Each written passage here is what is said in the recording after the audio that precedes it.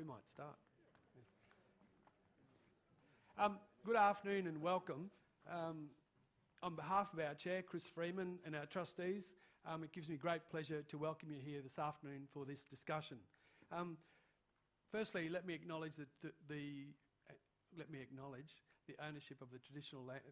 Oh, now I've stuffed that up completely. Let me acknowledge the traditional owners of the land on which we gather and pay my respects to their elders past and present. This afternoon is an ongoing discussion for us here at QPAC around public value. Can I thank Steve Austin and the ABC? The ABC have been great neighbours since they've been in the precinct, and I think the decision to bring them into the precinct has been wonderful for all of us. So Steve, thank you for being here. Professor Moore, thank you again for visiting us. Professor Moore, I'll speak about him more in a second, but is one of the preeminent thinkers in the world at the moment, and I think it's great that he's actually given us some of his time.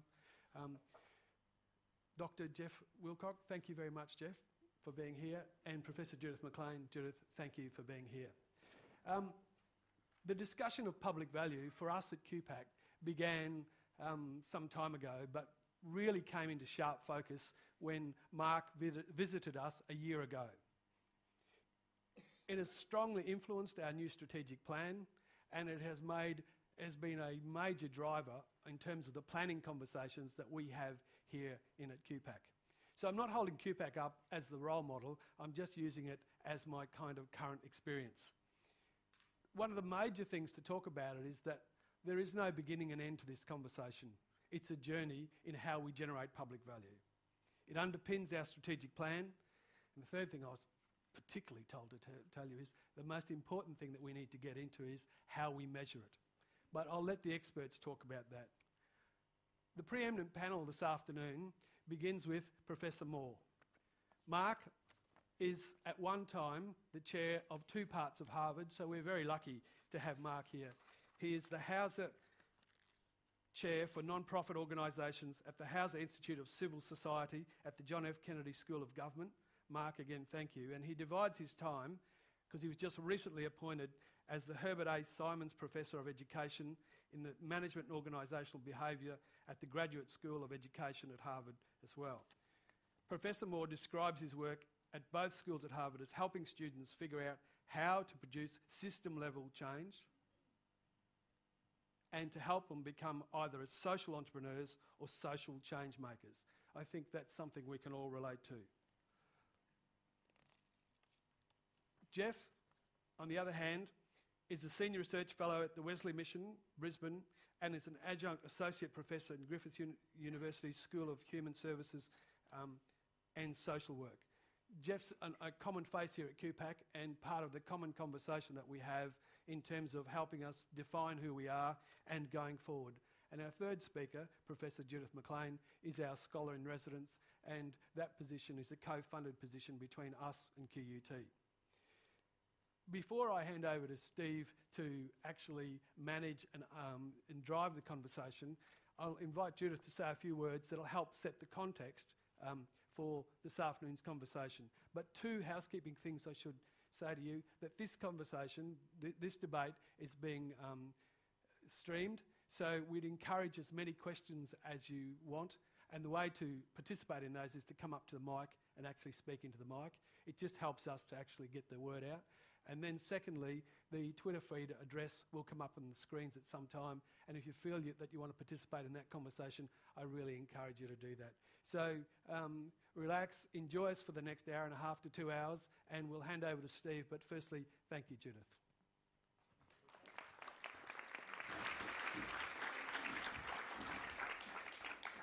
Good afternoon. Chris Freeman, Chair of the QPAC Board, the trustees of the QPAC Board, Chief Executive John Kotsis, and the executive staff of QPAC. My other boss, Professor Rod Whistler, who's the Executive Dean at Creative Industries, and esteemed colleagues, one and all. Good afternoon.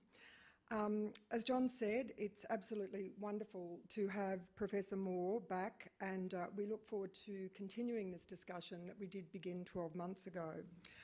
It is wonderful to have a public intellectual of Mark's stature to think with us about arts and culture and measurement. And if you hear me saying "and" a lot, you'll know it's because I'm a fan of the ampersand. I'm a fan of multiplicity, and I rage against essentialness. So in the 10 minutes that I have, I want to discuss 3 areas. Some general remarks about Australian culture and the arts and public value and society's relationship, some would call it a fetish, with measurement. Initially, I'll pose 6 questions that I hope will spark discussion later on the panel. I'll outline how QPAC has grappled with theory and the application of public value over the past 12 months. We'll show you our value. However, I want to be clear from the outset that QPAC's story is not being presented as any kind of hero narrative on the subject of public value. It's simply a story, the story that illustrates one organisation's approach. And I'll finish with a quote about the dangers of not engaging with public value in the long term. So to begin, I want to refer to a landmark speech around national culture and arts policy delivered by Professor Julianne Schultz in August this year. Julianne, as you know, was chair of the previous federal government's reference group that considered public submissions from all over the country to a proposed national cultural policy. Her speech is an important one. To summarise, she says this: "In a noisy, cluttered world, we all take shortcuts. Things get done in the same way over and over with few variations. But times change, so the challenge is to get the frame right, because unless and until it's done, there'll be a mismatch between problem and solution." Her comments are apposite concerning arts and culture and public value and measurement. What are the frames we look through? Who sets the frames? And what values are inherent within these frames? She offers 6 lessons gleaned from the extensive consultation, and I've gone on to pose these as possible mismatches between frame, problem, and hopefully that we talk about some of the solutions this afternoon. First, she challenges our perception of culture and the arts. She argues that in the past, culture and the arts have been conceptualised as the glue that bonds and bridges people, places, and ideas. Whilst this is true, culture and arts today play a much larger industry/sector role, and we can discuss whether it's an industry or a sector. She states the cultural sector is valued at $48.6 billion of GDP and rising. However, it is structurally disaggregated, embedded in different sectors in different ways. She suggests we're not having the impact we could be having in the public domain, and that the business of the sector often tends to be invisible and to go unnoticed. So, problem 1, how do we tell the whole story of the arts and culture's public value in Australia? Second problem, participation in culture and the arts is a human right. Australia is signed up to multiple international conventions. Human rights are not optional extras. They're not gifts to be granted or withheld. Problem 2, how do we activate and celebrate arts and culture as a human right? Third, governments, whatever they may think, do not make culture. In the best of circumstances, they provide it through strategy, policy, strategic intervention, and regulatory frameworks. Governments do not operate commercially. They also operate to create public value. Problem 3, how do we ensure that public value is not conflated as commercial value in the arts and culture? Fourth, culture is not solely the domain of those sectors of government dedicated to the arts. It intersects with education, Indigenous affairs, communication, foreign affairs, tourism, and on and on and on. Problem 4, how do we aggregate culture and the arts to get a true picture of the impact across the nation? Fifth, culture is complex and multifaceted. It's hard to measure, but not impossible. And as an aside, putting my board member hats on, I would argue that unreliable quantitative multiples accepted as truth are just as dangerous as simplistic qualitative claims of measurement. Problem 5, does measurement equal accountability? 6, measurement is important, and we need to get past the bit that feels uncomfortable and unknowable and be more ambitious about measuring the value of culture, so we simply don't rely on proxies such as ticket sales and number of visitors. Problem 6, how do we identify and describe appropriate measures of public value that reflect what we are trying to achieve and how we're doing it? If we can agree that these frames will assist us in what the philosopher Foucault says in thinking other, it may be possible to find new ways to conceive of and articulate new conversations about public value and measurement. This leads me to the public value and QPAC, public value and QPAC. QPAC has 3 clear roles as set out in legislation: as a presenter of art, a leader in arts learning, and a manager of a performing arts venue. A year ago, Professor Moore came to QPAC. We took on his notion of the public value strategic triangle as a way to think more deeply about our relationships with ourselves and with our communities. His model, like any great model, is elegantly simple, urging clarity of thinking between the relationship of authorising agencies and organisational capacity and the public value implicit and explicit within these triangular relationships. There was, of course, already a suite of indicators and measures that were monitored and helped to assess success at QPAC, and naturally these measures responded to strategic reporting requirements of the government. It's important to state that QPAC was coming off the success of 4 and 5 years of growth and expansion, so it wasn't coming from a deficit position. But there was something missing. A more expansive narrative needed to be told that linked QPAC's value across and between and amongst the 3 of those roles. What Professor Moore's work offered was a language that promoted a different kind of conversation, a way to start talking across the whole organisation. The language of public value was integrated into the strategic planning process, and it became cross-organisational, cross-disciplined and iterative.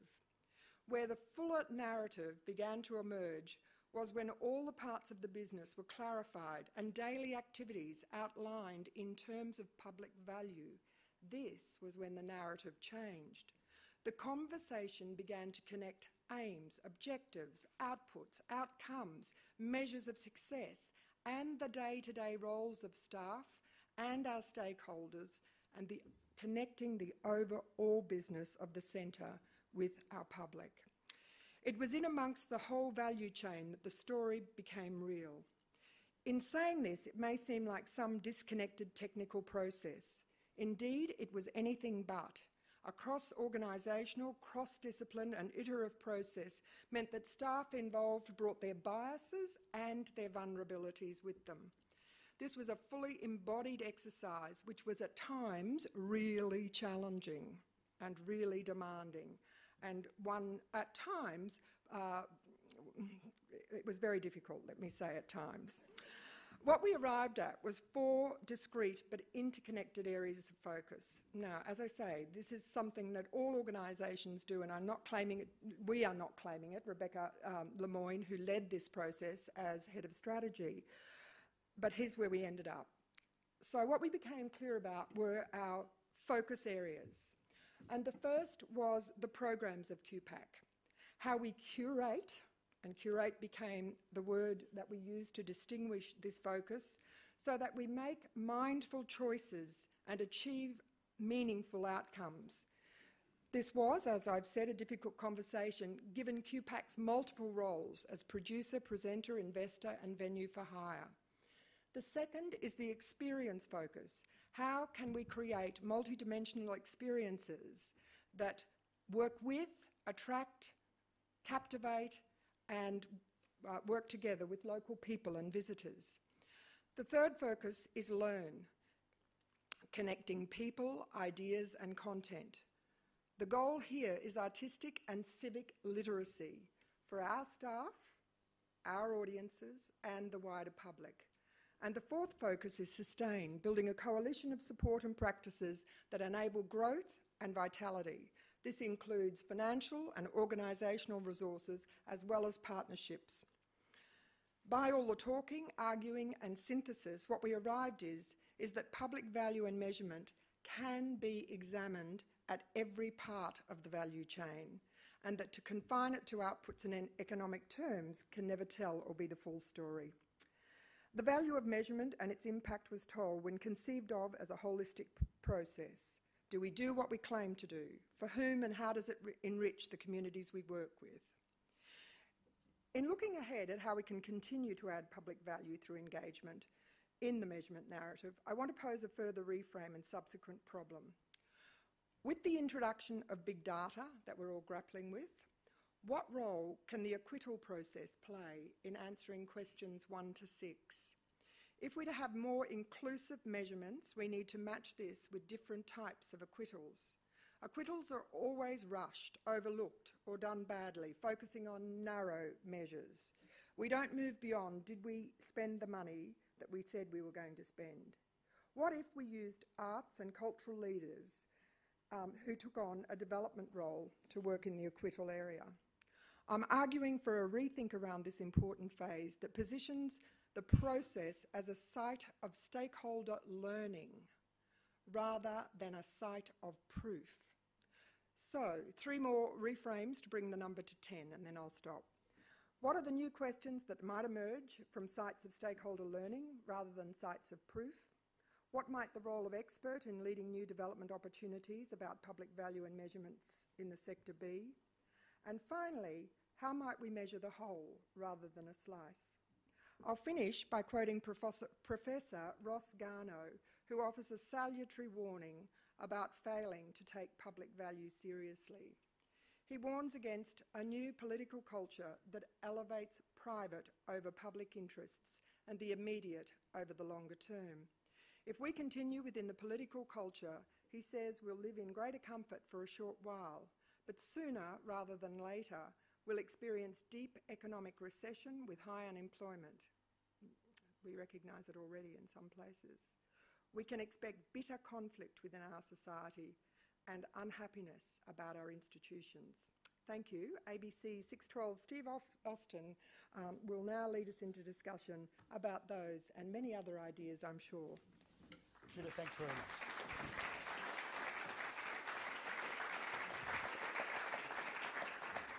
If you're watching on the stream in the office, get back to work. And if you're at home, like the Arts Minister is on holidays, you can contribute to today's discussion. The Twitter handle is @QPAC, and the hashtag, if you'd like to send it out, is #publicvalue. I'm going to give both Mark and Geoff a quick opportunity up front to just sort of state their position in a couple of minutes, and then we'll sort of start drilling down into some of the issues. Mark Moore, the Australian Bureau of Statistics says that in Australia, the federal government, which sends the money out to states, by the way, gets their hand and puts it in the back pocket of a hotel owner in Maryborough or a hotel owner in Fremantle on the other side of the country and takes that money out and puts it in a pocket to give to this mob here.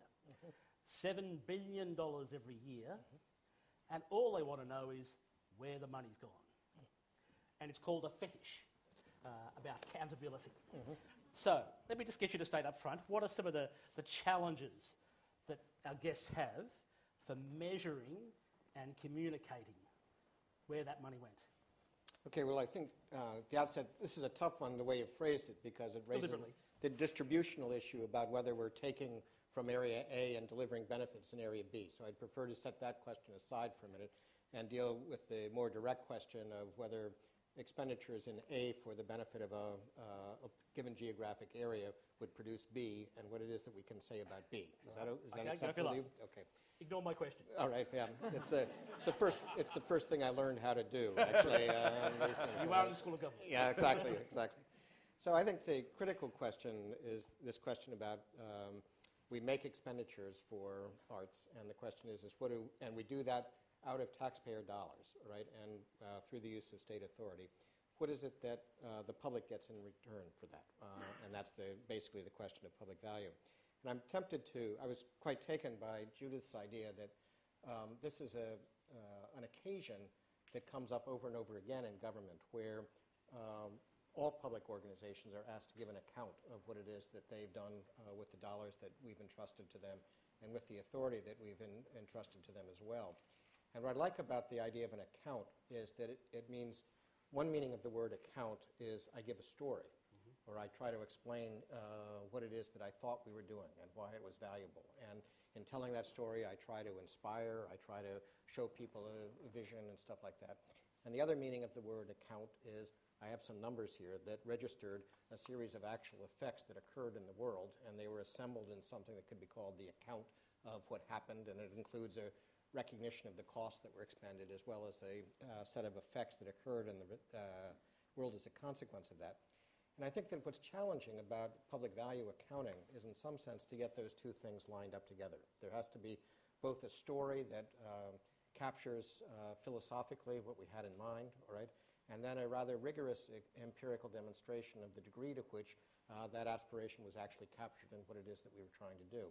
And it seems to me that if you fail to attend to either of those, then we leave our public and the people that we're accountable to in a situation where they can neither understand nor call to account nor think and learn. And so one of the interesting challenges about constructing a public value framework, as Judith described it, for the arts, is that we should anticipate, it seems to me, that that's going to be a continuing conversation that goes at 4 different levels, you might think of it. One is the technical level, how we're going to measure it. The next would be the managerial level, which is can we use this set of measures to both guide allocation decisions and animate higher levels of performance with respect to the organizations. And then there's the political level, which is can the measures actually speak to the values that the politicians and our elected representatives wanted to see produced in the organization. And if that means they'd like to see a certain amount of economic development impact, that's one thing. If they say we'd like to see a certain amount of community impact and the mobilization of increased tolerance in our community, that would be another thing. And then ultimately there's this philosophical question of, well, now that we've had a chance to think about all this together and try to construct an account, could we say once again what it is that we thought we were doing when we decided to support the arts, and what is it that we had in mind? And can we name those things? And then could we also, in naming those things, imagine an event that would happen in the world that would reveal the degree to which that aspiration had been reliably produced, all right?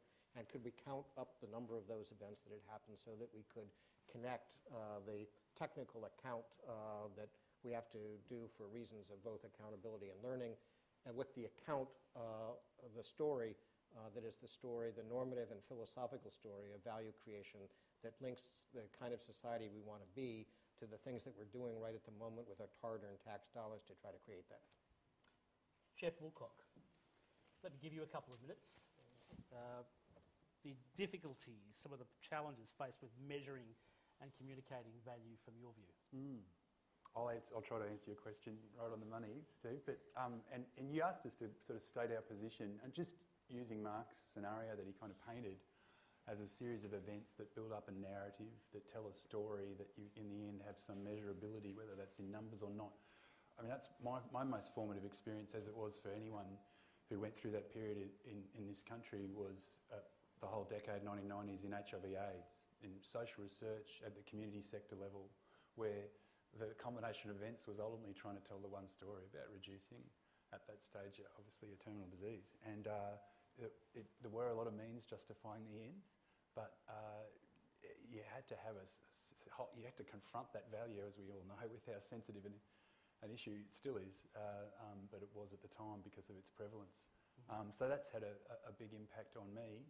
It's translated in more recently, or certainly in the last decade, to being working in all areas, I guess, of where there's disadvantage, and work now for a big NGO, not-for-profit, that works essentially in the area of disadvantage. I still hold on to sometimes a bit of a romantic notion that most people still live in a community, perhaps these days less mediated by place, but still identify with one, or usually more than one community, and that we are a collective species, and that we need to have measures that again reflect that and ask us that question. But again, in stating positions, I guess what's always attracted me about this, because I'm by no means a statistician, I would never want to call myself that. I'm a social researcher, social scientist, I suppose, I'd have to be tagged, but it's an interest really in that fundamental question that we've had since the beginning of civilization, to take it right back to its philosophical roots about what is progress. I mean, that is the heart of this whole debate, has been for thousands of years. So does art and culture tell the story of that progress, and can you measure it simply? I don't think you can measure it simply. I think you can... Because you're heading towards outcomes, aren't you, because of the people you work with? That's right. Yeah, absolutely. And I think if you can frame it in one that's a values-driven thing and not a measurement-oriented thing, and I think when Judith or Julianne talks of measurement fetish, I think that's part of the distortion out of that fetish is that we still let our measurements guide the value discussion rather than the other way around. Judith, John Berger, art critic, wrote Ways of Seeing that capitalism requires us to define our interests as narrowly as possible. And I assume Julianne Schultz is saying this is absolutely dominating our thinking now. That it's all about the money, it's the show me the money, for us to show us the value. How do you defeat that narrowly defined section of interest? Yes, I mean, I don't have the answer to that, and if I did, I'd be employed by every arts company in the world, I think. Yes, I think it's absolutely right that it's a balancing act. To go back to your question about the $7 billion, if I can just answer that first of all, I think it's interesting when you work across a number of sectors. For example, what kinds of proof does education actually have to present? What kind of proof does the health sector actually have to prove? And I think not to become defensive, but I think it's up to us to find measures, and be they numerical measures or be they narrative measures, that are persuasive and can win arguments really in terms of those people that use the public money. And I don't think the answer is to do that narrowly. I think, as Julianne says, one of the things is that the arts and culture work across so many domains. And what we haven't done is we haven't gathered that together to tell the whole story. So... QPAC has a board. Sophie Mitchell, Chris Freeman, others on the board, they can add up. They can read a balance sheet. They understand money. And they're going to call John Kotsis in, say, John, we gave you all this money.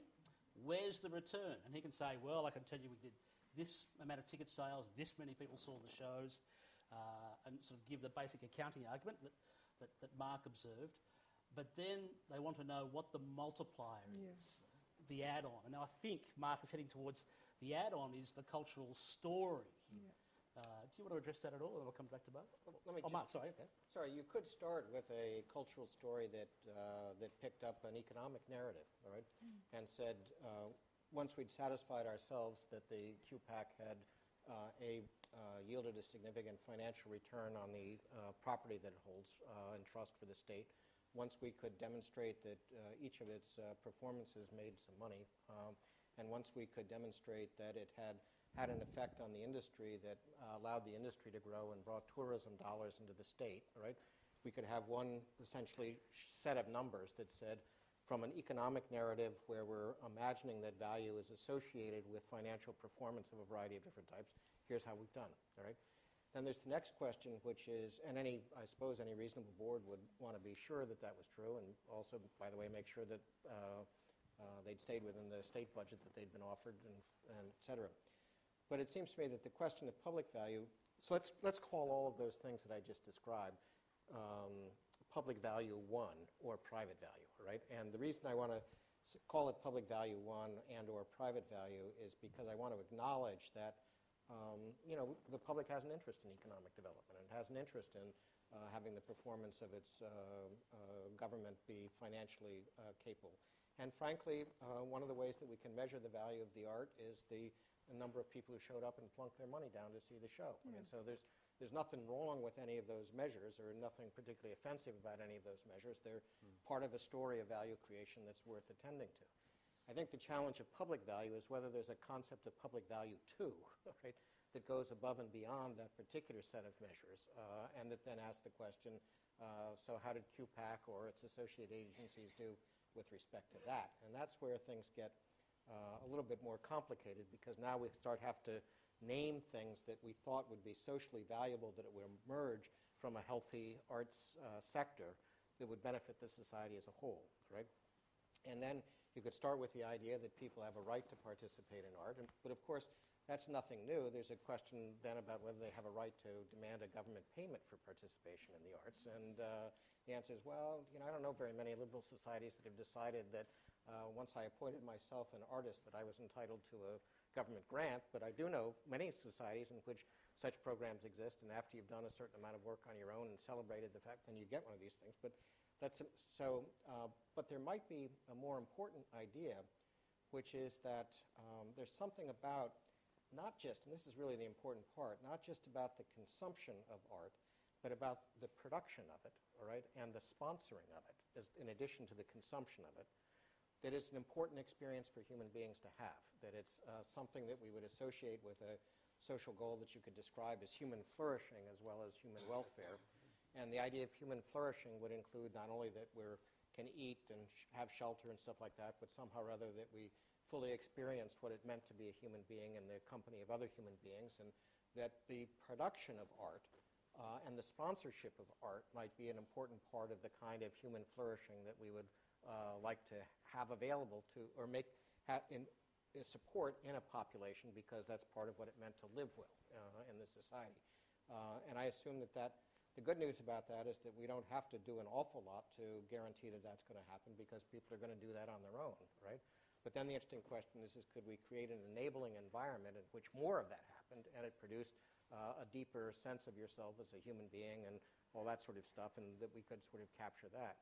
Now you could then go beyond that and sort of say the experience of producing and consuming art might in a variety of ways make us better citizens, not just as economic producers, but also as people who were good neighbors. You mean social cohesion? Public value is social cohesion. Yeah, although I think the social cohesion is a little bit dangerous, because it sounds as though it causes us all to be the same. And I don't want to call it social homogeneity.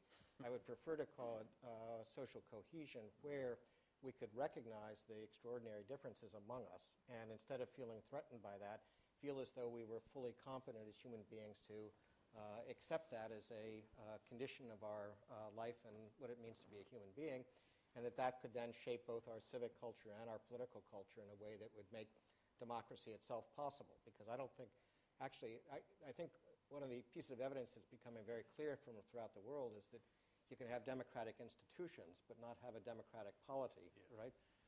And that doesn't work out very well. And so the real challenge is, how can we have both a democratic polity and a democratic set of institutions? And I think one of the important things to think about is the way in which the experience not only of consuming art but of producing it would turn out to create a civic and a political culture that was a much more attractive one in which to live. Now, let me just say one more thing. I know I'm talking at too great a length, but I don't think art is all that different in this respect than religion or sports or charitable organizations that arrive, or other kinds of voluntary associations. But it would be wrong for us to think that art wasn't one of those things, right? And that we didn't have a significant stake in the way that arts organizations created opportunities for people to consume, produce, and sponsor art in a way that would cause them to become more fully human and more sociable as citizens. Geoff Woolcock, on that social cohesion issue, Mission Australia, you run Mission Brisbane.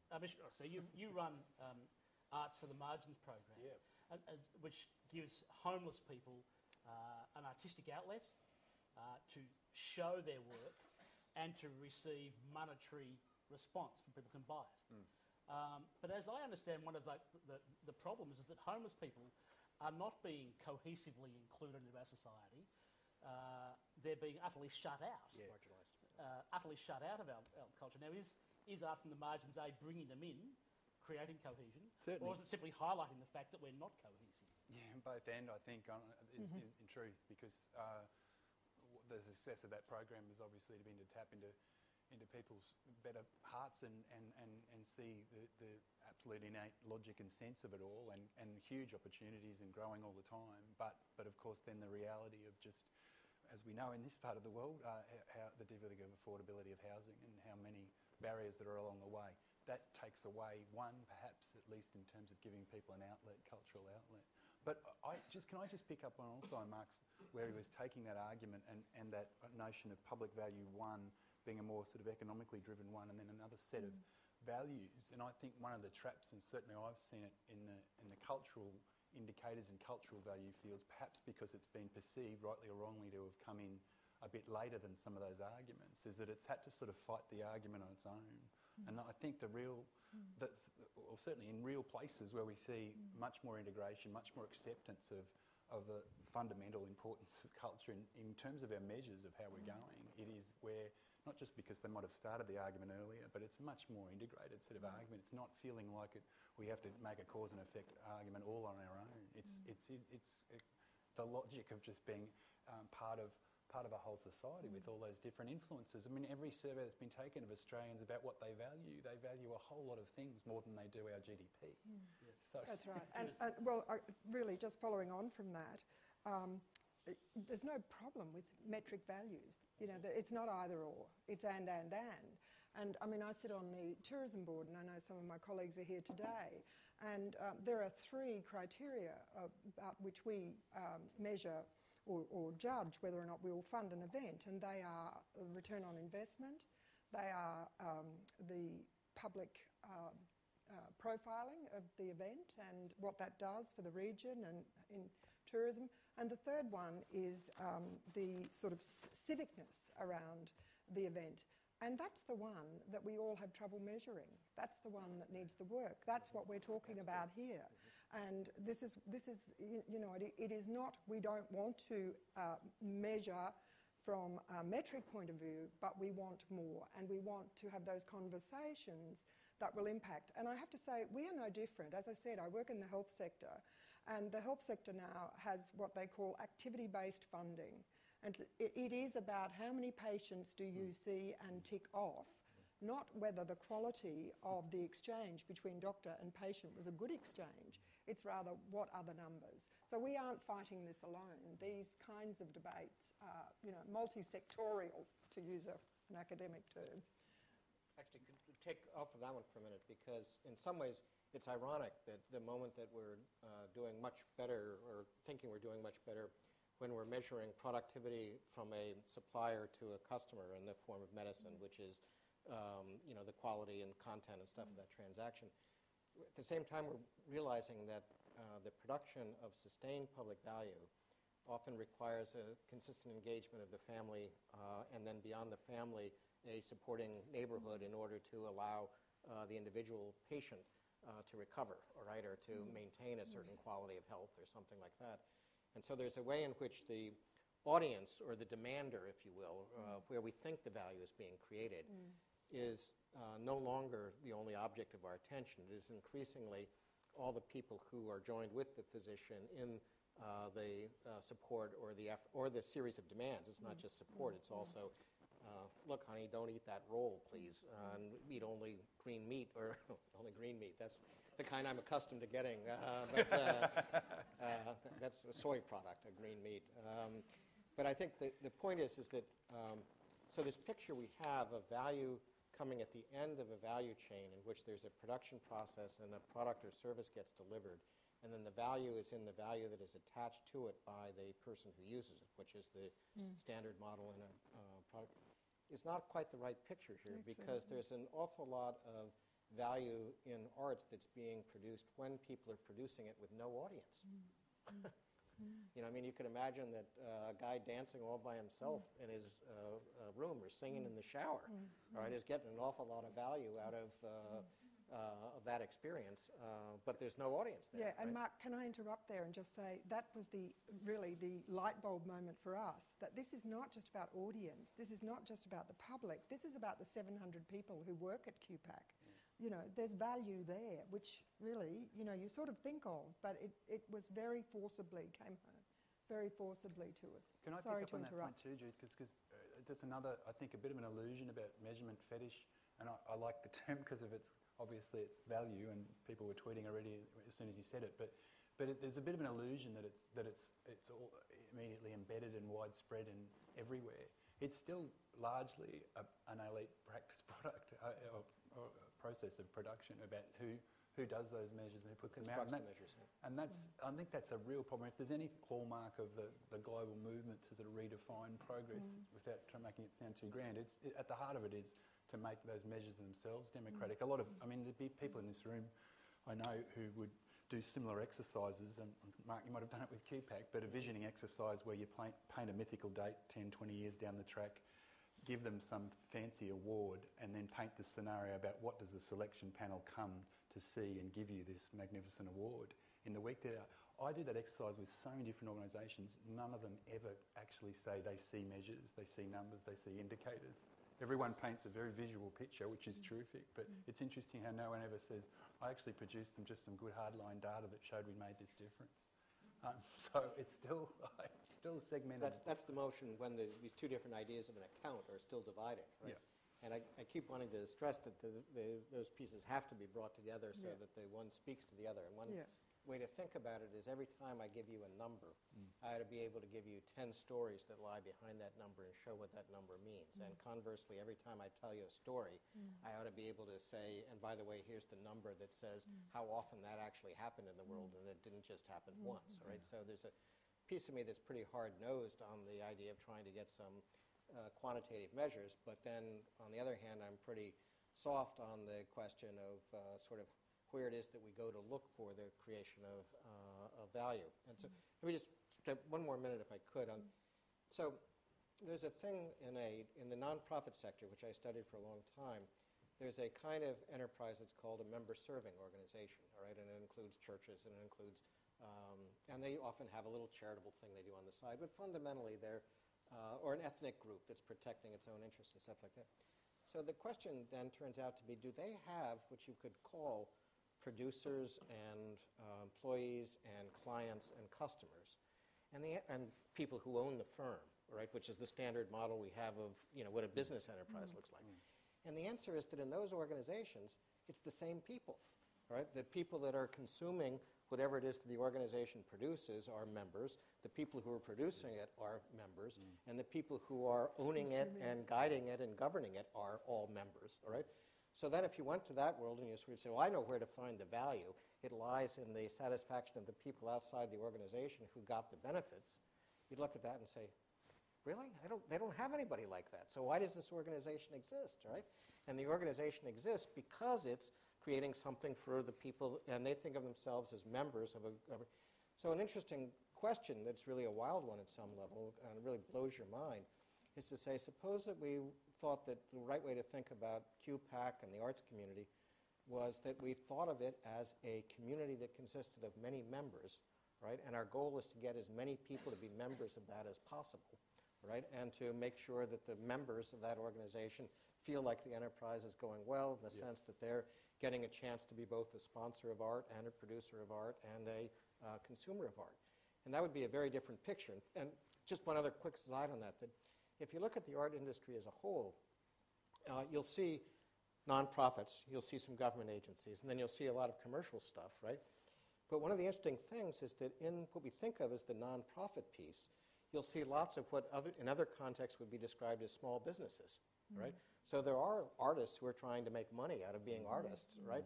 And the way they do that is they get a job, performing for a serious arts organization, and then they teach music and stuff on the side, and and so there are all these little small entrepreneurs in the middle of what we often think of as the nonprofit arts sector. And just like the economy has a large number of small businesses and stuff, and those often turn out to be important not only economically but socially in terms of anchoring particular areas and stuff like that. Geez, maybe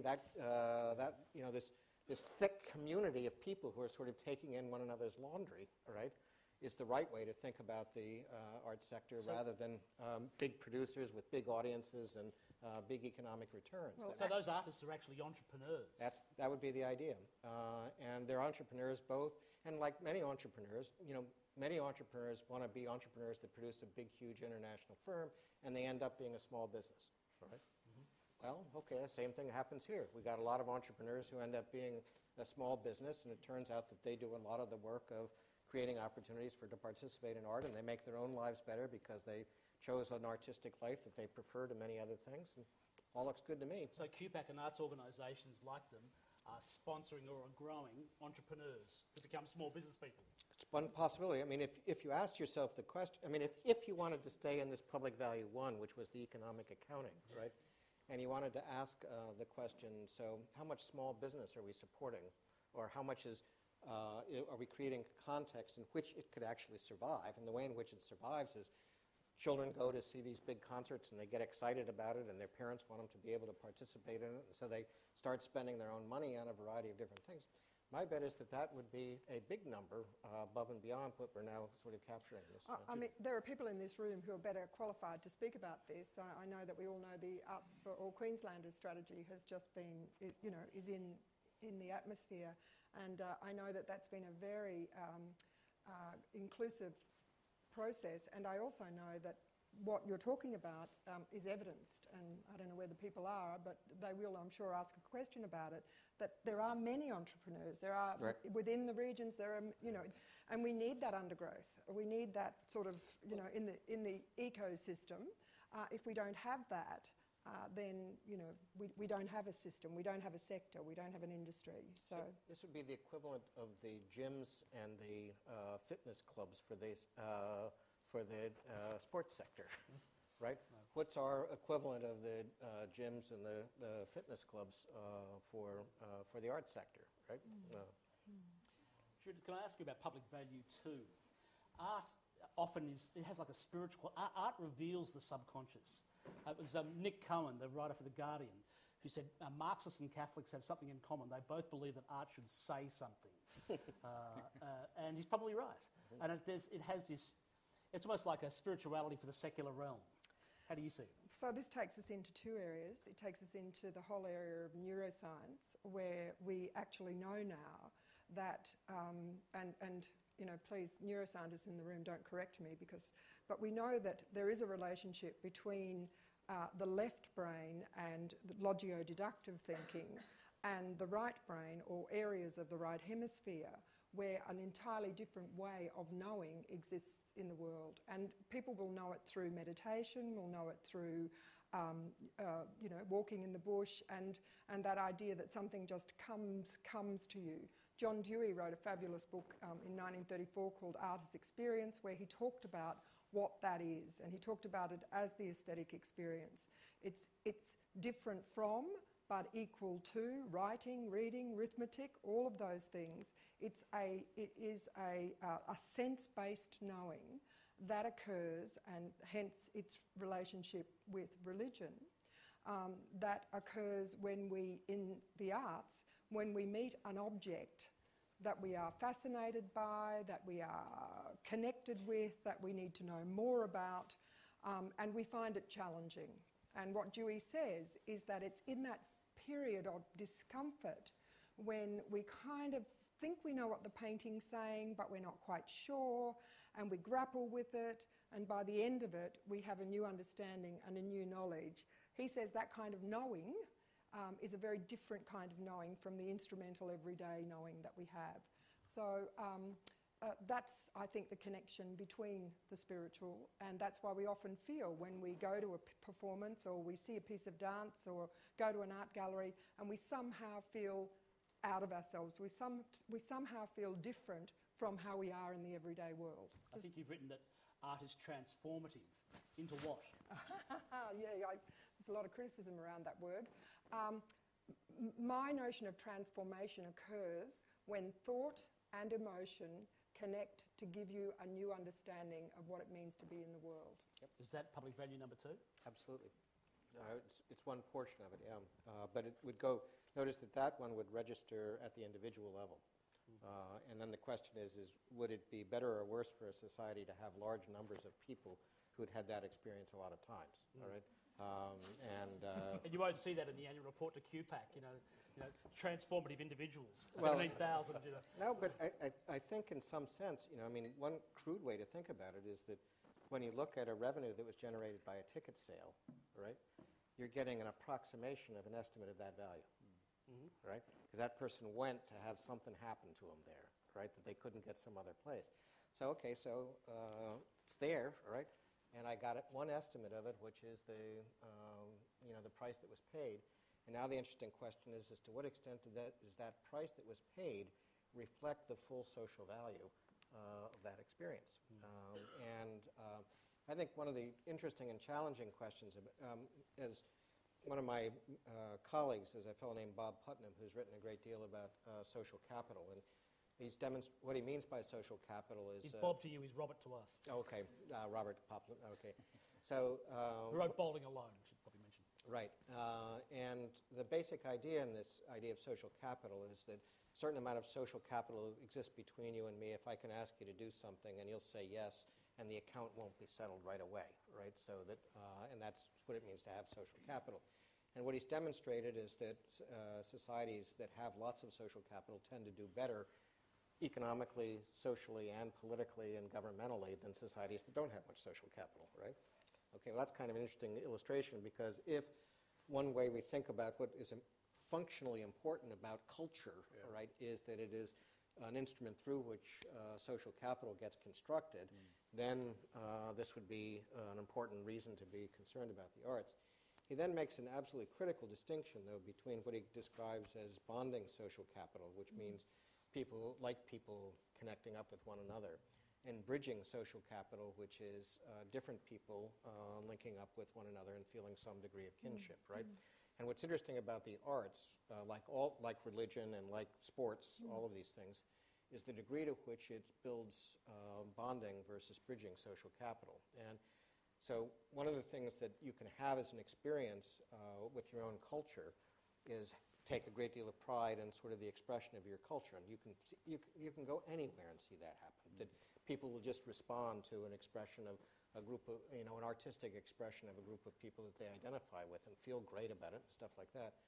The question, though, turns out to be is that creates a strong sense of in-groupness, right? And then the question is well, is that helpful or hurtful with respect to bonding, bridging capital? And I've gone to a lot of places, right, where cultures are presented by themselves, and there are other cultures in that place, and they present too, all right?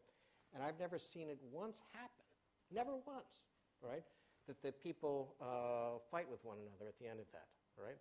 That what happens is they look and they say, oh my God, that's interesting, what did you do? And then they present their thing, oh my God, that's what's interesting. Now it may be that the only people who show up at those events are people who are prepared to be entertained by something exotic and different, right? But boy, if that's who shows up, then we ought to do everything we possibly can to give them lots of opportunities to do that, right? Because that group of people is probably really, really important in the construction of a democratic capacity to govern. Can I just add to that?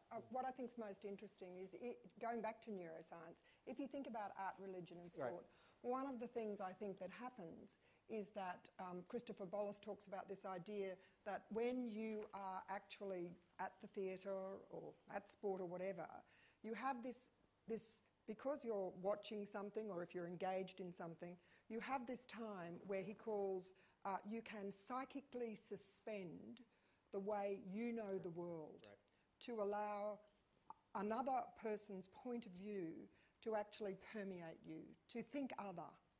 And, that is the basis of empathy, really. And, if we have one claim in the arts, I think we teach empathy. And I think sport does too, I'm not saying. But this idea of psychic suspension, to be able to think other, I think is one of the great characteristics in art.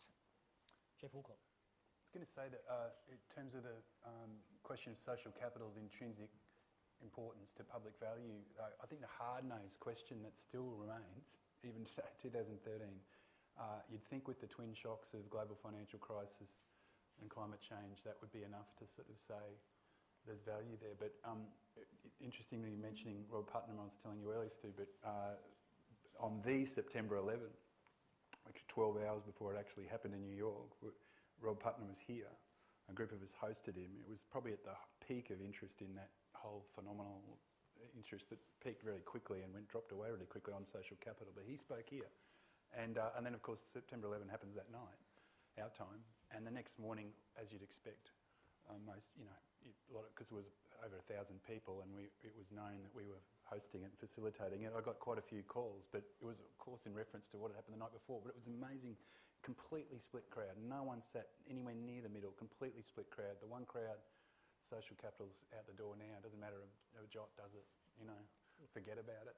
And another crowd with right at the other end, social capital. And it was really 50-50. Social capital is going to be the only way we recover here. So it's... Yeah. Well, that's interesting because that is an event, of course, in which either the bonding social capital could have turned out to be dominant and America could have decided that all Islam was its enemy, right?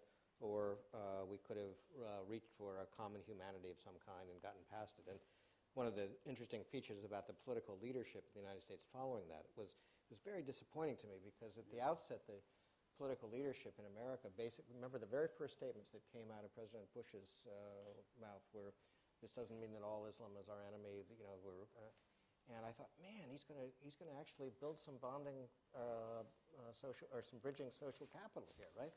And then, of course, it went in the usual direction. But I think we're still fighting our way out of that, And I think so. I don't, how to say it. I think. Then why does George W. Bush have better popularity figures in the Middle East today than does Barack Obama? I think I don't know. Can I have a stab? Yeah, sure. Be brave. Because people want certainty, and he offered certainty. I think, and the area that I think we haven't touched on that I'd want to raise in this whole public value debate is, I think that the arts, the whole arts, feelings and emotions connection, the nexus between those areas, because I think people experience the arts individually and collectively, but first of all individually. And, I think there's a lot of writing about, and particularly in social media, about emotion and the enormous kind of freedom that we have to emote wherever we want.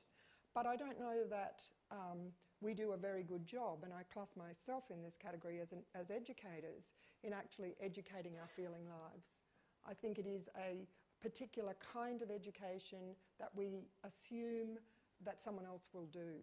And I think that's another area where the arts can really shine. And I guess I'm really interested as an arts educator in this notion that we have art as a noun everywhere. We have performances and people showing, but where we really need to do the work is using art as a verb. How do we access, how do we understand, how do we learn about ourselves? How do we stop the atrocities that go on in the world, in our communities, in our families, and I think the arts have a place to play there. And I think that's of enormous public value to us as a country. Let me just reset. If you're listening on the stream, our guests are Professor Mark Moore, Professor Judith McLean and Geoff Woolcock. My name's Steve Austin. You can have your say at #publicvalue. We've got a guy in this town called David Engwich, and he's a community activist.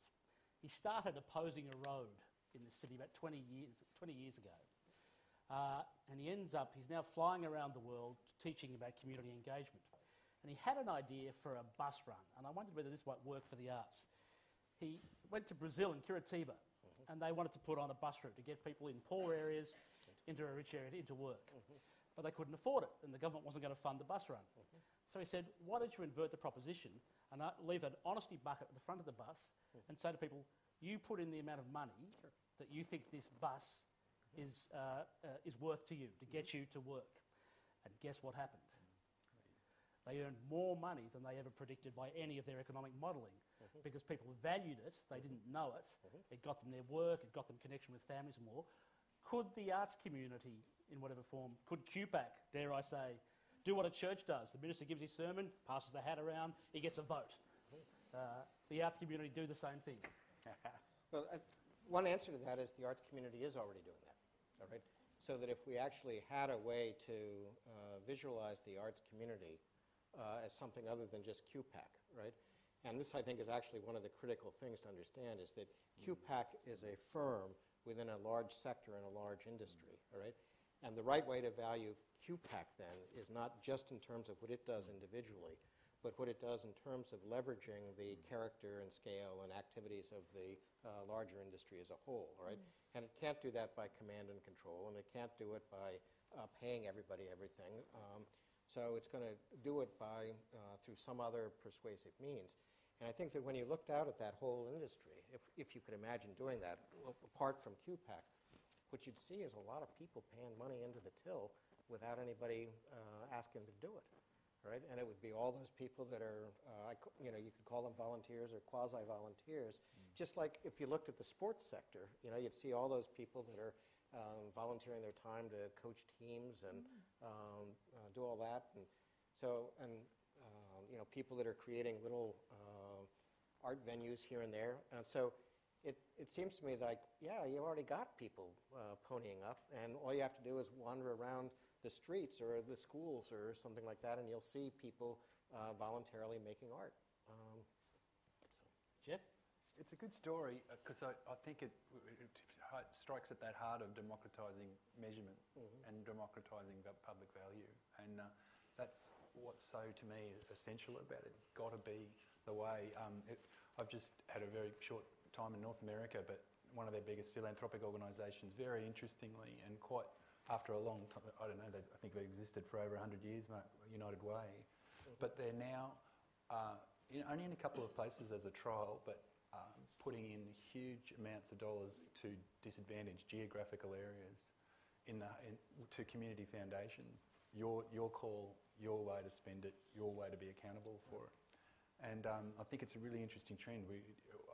We're a mile off that, I would have thought, here, because we're just, in terms of our philanthropic infancy, but in terms of addressing disadvantage and place-based disadvantage, I wonder how quickly we could get to that point. I think it's still many, many years off being at that kind of scenario that Dave's been part of in Colombia. And there's lots of good little moments of it, but another long way off. The other angle on that question of value and the role of the arts that I think I always say, not that I'm always in arts audiences, but I think it's actually to turn things on their heads is to ask why any intervention, whatever it be, for whatever purpose, in disadvantaged areas, and I see a lot of them, why it doesn't have an arts-led approach to it. That put an argument up about why you haven't used an arts and culture-led approach. That'd be to turn it on its head. At the moment, it's seen always as the exception. Oh, that's cute. You did a cultural intervention. Steve, there's a tweet there that probably demands a response, and it's from Adam James Tucker, and it says, using arts as a verb, is this the foundation to begin measuring? I think it is, but it's a descriptive measurement, and many of you will be familiar with Alan Brown's work and his new descriptors on how we can measure in a meaningful way an arts activity. And he talks about captivation, emotional resonance, aesthetics, those kinds of definitions in that study. And I think I think when we think of, for me anyway, when I hear the word measurement, I think numeracy, and I think we have to rethink that. I think it was the writer Melissa Lukashenko who said, the audience gives us their trust and we give them new eyes. That's a good way to put it. That's probably a nice way of putting it. We've had in this state recently, Mark Moore, a thing called the Queensland Plan. And it's, I approached it very cynically as a journalist, first of all, but they basically polled massively and very deeply a huge body of Queenslanders and said, what do you want to do? Where do you want the state to go? You come up with the questions. And they came up with 6 questions, and then they're about to be rolled out, disappointingly, into government policy. But the questions and the actual document was riveting reading. Who would have thought that out of this political process? Because what came out of the 6 questions was this deep analysis that Queenslanders feel disconnected, wondering what their values are and how we get back to some sort of community feeling. Now, not sort of community cohesion, but the first question that Queenslanders came up with was how do we move from me to we? That's the It's a philosophical question. Absolutely. It's a question for the art world. Absolutely. And the whole document has this whole tone through it about I am feeling disconnected from my community and it's really worrying me. And this came from the body of Queensland. I flicked it off to some sociologists, mate, and said, read this. This is a mind and attitude study of the state of Queensland. And it seems to me that the only people that can address that is Judith's point about either religion, art or culture. Well, it's interesting because when I was the head of the Hauser Center at the Kennedy School and we were doing a lot of work trying to understand the role that the voluntary sector was playing in democratic societies and stuff like that, so it included arts but many others. I was actually had a series of seminars with the dean of the woman who became the dean of the law school at Harvard, wonderful woman named Martha Minow, whose father had been in charge of public broadcasting for a while in the United States as well. And she came up with this wonderful phrase that she said, our problem in the United States right at the moment is we no longer how to get to we. And I thought it was, so that's one phrase that I remember. Another thing, going back to John Dewey, who I think is actually somebody that we all ought to return and read, but he wrote in a book called The Public and Its Problems that the fundamental challenge of a democratic society was to have people who were capable of, quote, calling a public into existence that could understand and act on its own interest, right? Which is another way of thinking about what it means to create a we out of a bunch of I's, all right? So you have to give the I's respect for their individual autonomy and stuff like that. You have to understand that there's going to be a lot of different values that are at stake there. But then the question is what do we have to do on the political side to construct a we out of a bunch of I's, right? And what I think is so interesting about that is that it reminds us that a public doesn't exist automatically. It has to be constructed and created because we mostly all want to live our lives as individuals, and what a liberal society allows us to do is to do that. But every now and then we've got to get together and decide some stuff together because we're going to use state power, and we all own the power of the state, so now we have to figure out what it is that we're going to do with that particular state power. But then the idea is, so then how do we help people understand, and in understanding then prepare themselves to act on behalf of their own self-interest, right? And going back to Judith's very early statement that I think she described it as the stakeholders getting together, and you had a particular phrase for it, a forum of, what was it? Can't remember. Pardon me? Pardon me? What did we say? Oh, yeah, rather a site of learning rather than a site of proof. Yeah, right. Yeah, so sorry. that if you imagine that there's a public that convenes itself and tries to answer the question, what the hell are we doing with the arts, and how come we're not relying solely on market or charitable contribution to this? Why do we have any government dough in this at all? All right? That would be a site of learning where the public could be called into existence and we could understand what it is that we're trying to do with the arts and why it is that we think it's worth taxing and regulating ourselves to produce more of what would naturally occur anyway. Because it makes a lot of sense, doesn't it, to put some energy in there? Right. Because that's where the learnings are, to renew and to go forward. And yet we seem to put all the energy into the initial part rather than letting people do what they do, treating it as a learning experience and then moving Or forward. we think that all the learning happens on the production side. See, what's interesting to me is what a lot of learning happens on what I would describe as the collective arbitration of value side, right? Where we have to get together and talk a little bit to figure out what the hell we've got at stake in, in a particular, this particular And at the heart issue. of that talk, I think, Mark, is again these measurements. And again, it gets reduced down to, is it some people counting some numbers? But interestingly, the Queensland Plan, I share your thoughts very much, Steve, that it was a stunning community plan, far more than it was ever a political plan. But it culminated in the 2 days, just again, a few hundred metres from us here. Yeah. And it never got to a measurement discussion, even though people would have seen on their Twitter feeds and everything, they're moving into a session now to discuss appropriate measures.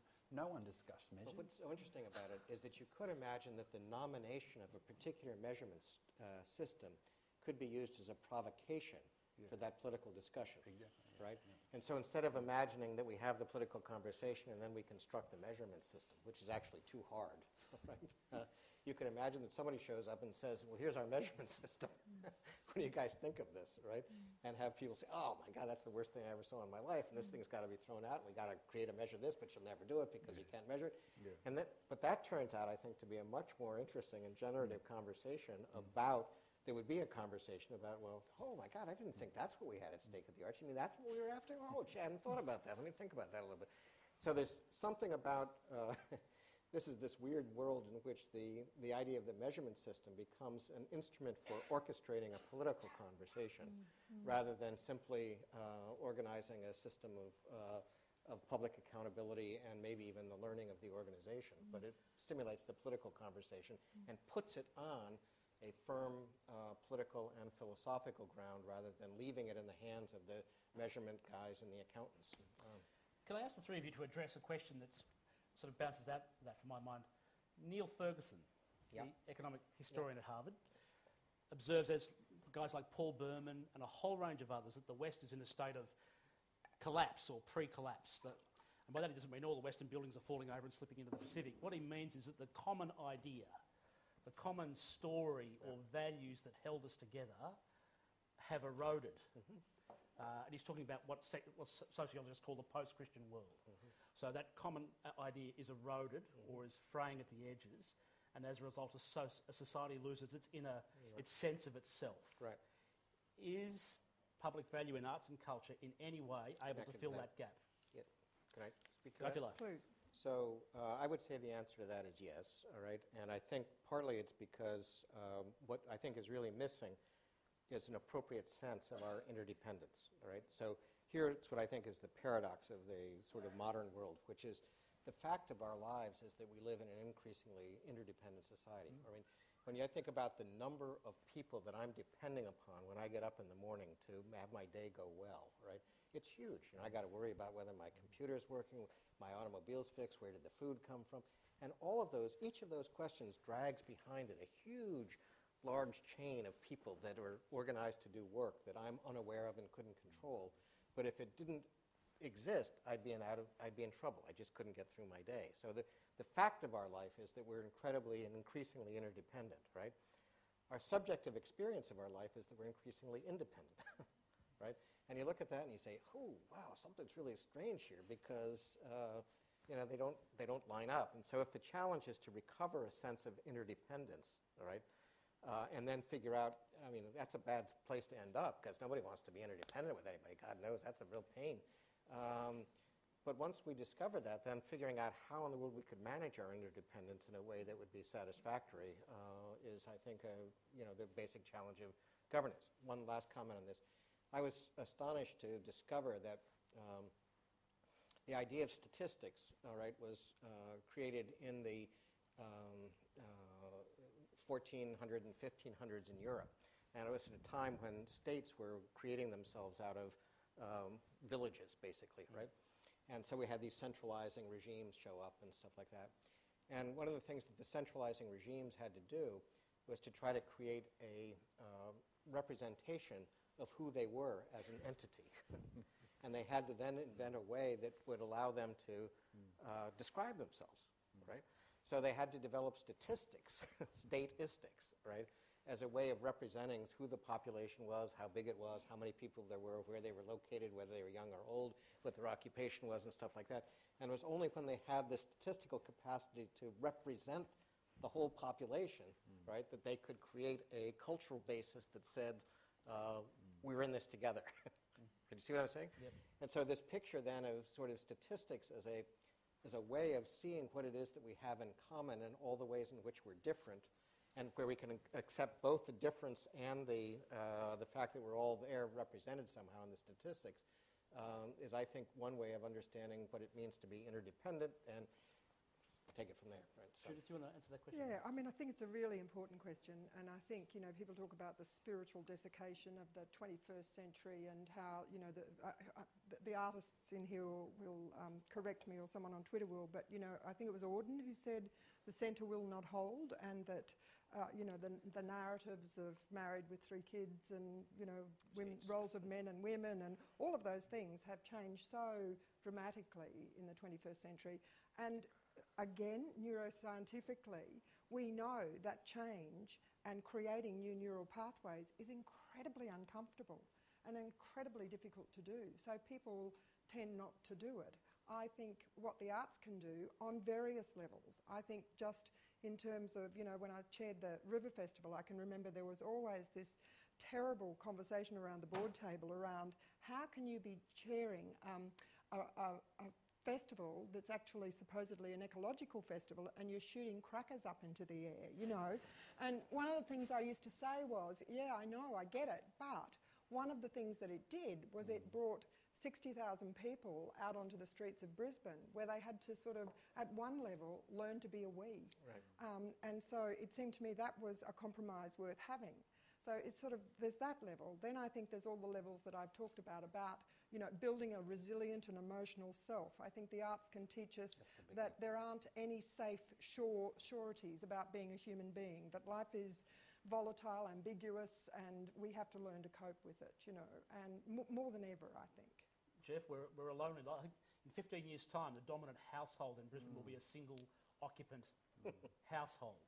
It'll be the dominant sector, if you like, or segment. Yeah, much talk about that. But, there's lots of grand narratives and post this and lots of deaths have been greatly exaggerated.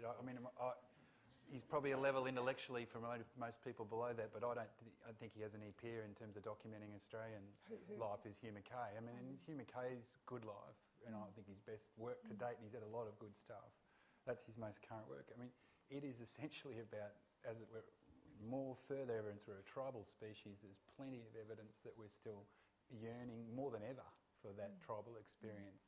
And yes, in the face of real forces that are alienating and making us more independent, but there's plenty of, I think, reasons to be optimistic. Not hyper about it, but optimistic, and that arts and culture, in its broadest sense, is absolutely pivotal and at the heart of that. Judith, T.S. Eliot, you talked about framing before in your introduction. I think, from memory, T.S. Eliot, in his book on Notes on a Definition of Culture, he argued that religious philosophy frames culture. Can culture invert that? If we've divorced from our religious or spiritual roots, or if it's fraying at the edges, and religion was what framed it, I haven't heard anyone really dispute that. Yeah, I think it has. I think if you, and look, I'm not an expert in this area, but I think if you ask Gen X, Y, Zs, and that they would say it has. That becomes very clear when we have the Asia-Pacific Triennial. You see a very different religious influence in visual representation of art and culture. What's going to open over at Goma this week, I think it is, size exhibition, I think is exactly addressing that issue. Right, okay. One interesting question for me actually is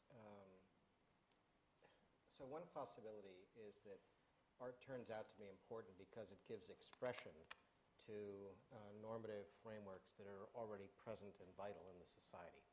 Okay, so that the way we recognize art as compelling and valuable and stuff is because it speaks to some set of values that we already hold, right?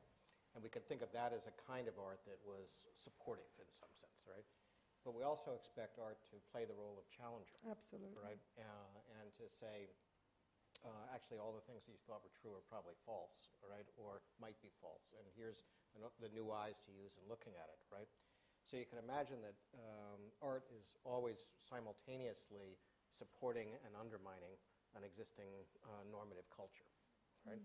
And one of the reasons I think that you like art in the modern world and like art as a thing in a democracy is precisely because if allowed to pursue its own ends, it will both support and undermine whatever is the dominant culture that's present at the time, right? So I think you want art as the kind of engine of both a moral support and a moral commentary on the way people are currently living. But having said that, notice that we never wanted religion to be the dominant normative frame. We always depended on it to be that, but it never wasn't consistent with a democratic ideal. Art can't be a dominant moral frame because it'll be all over the lot all the time in a useful way. Religion, we've never, been enthusiastic about. So the question is, well, where is the moral frame being constructed then? Right? And you know what the horrible answer to that question is? Nowhere. No, politics. Seriously. Yeah. I mean, in some ways, if you ask the question, so where is there the secular discussion about what justice requires of us and what we owe to one another and what we think of constitutes progress and how could we measure it? Those are basically moral questions, right? I mean, they're not, and the people who, for better or ill, are responsible for orchestrating that conversation among us as a group of politicians. And where do Australians and probably Americans place politicians as a profession? Very low. So Because- what so- does it say about our moral guardians? Yeah, I think don't get me started on this, but this is a whole other world of sort of the set of changes that I think would be important to try to create in politics. And if the arts could do a little bit to improve the quality of our politics, that would be worth a lot in and of itself. I mean, one of those really fundamental long-term changes in politics surely is long-term planning, and that's why again back on this Queensland plan, there was a lot of hope invested in it. Who knows where it'll go now that it's likely to become an act of the state of Parliament. Let me ask a question that's coming on Twitter. Inga T says, capitalism seems to create progress for nations, but economic focus demotes value of social and cultural progress. Can we change this? How? By essentially trying to get close to what people are really thinking and feeling and give them a chance to express that in company of others. So that's the public value of arts and culture. Absolutely. Taps into what people are really thinking, feeling, how they express it. And Great gives it some answer. standing in addition to sort of economic progress. Look, I'm thinking, bearing in mind that you've been waiting very patiently, and that I think our audience has a great BS meter, so I'd be very keen. I better run. Come on. So I'd be very keen now to open up to questions from the floor, or perhaps if there's any questions via Twitter.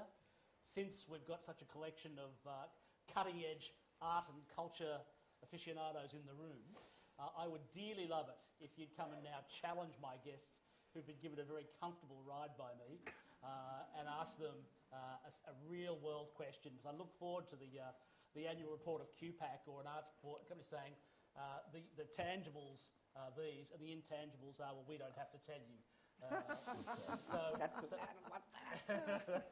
So we have a microphone here. So if there's a question from the audience, I'd love it if you'd come to the microphone and put it to our guest. Just give us your name and organisation if you dare.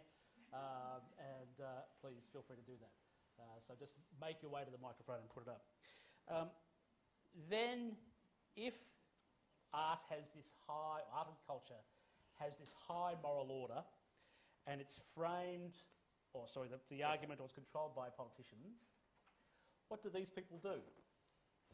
Because these people have to straddle public value 1 and 2, the tangible and the intangible. They have to get the tangible, account for it, and try and communicate to their lords and masters, those politicians you mentioned, often, not always. Yeah. See, I would object to the idea of tangible and intangible. And in some ways, that was the language that I was trying to stay away from. Because, no, it's okay, but because I think it often does get framed that way. And I think that it often is used defensively by organizations that sort of say, well, gee, the things that we're about are so ethereal and ephemeral that we couldn't possibly call to account for that. And I don't actually believe that because I want actually people to be able to demonstrate value creation, and even more importantly, I want them to learn how to produce more of it. All right. So in order for that to be true, we have to find a way to make things that are currently represented as intrinsically intangible, that could not possibly be measured, right, and show that that's not true, right.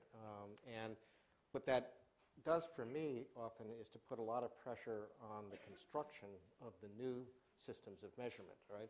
But that has to start with this philosophical and political side that sort of says if I had to tell a story and I started finding myself using language of intangible stuff, right, then it would be incumbent on me to try to then drive down and sort of say, well, suppose I took that story seriously, how could I measure whether it was reliably occurring in the world? And this then brings these two different ideas of account back into a relationship to one another. And among the most interesting things that's often referred to as being intangible that you were talking about is the quality of relationships among people, right? Now, I don't think there's anything intangible about that at all, right? I think that every day we have a concrete psychological experience of the quality of our relationships with the people that we work with, that we play with, that we encounter on the street, that we, that we have in mind that there might be somebody that we could call on to get some help, that somebody who, when they show up, we think we're inclined to listen to what they have to say versus not. I mean, this is an ordinary, completely reliable human experience that we are aware of our social status and our relationships with other people and stuff like that. So to describe that as intangible strikes me as bizarre. It might have been an uninteresting matter to measure, right? But even the private sector now spends a huge amount of its time measuring the strength of its relationships with its customers, all right? So if they think they can measure the relationship with their customers and do that for economic advantage, well, geez, if we're after the goal of producing higher quality social relationships among people, we ought to be able to measure that as well and go after it. That's because their customers ask one question: what's in it for me? Part of the intangible is... I don't think it's much more complicated. It's what's in it for me, but then the answer to that question could be lots of things.